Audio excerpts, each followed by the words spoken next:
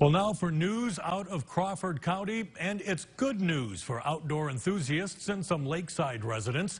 The water will be returning to Tamarack Lake beginning mid-April.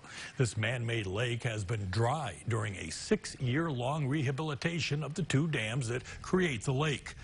The project has cost the Pennsylvania Fish and Boat Commission more than $12 million. Tamarack Lake was first filled in 1964 and drained at least one other time for repairs.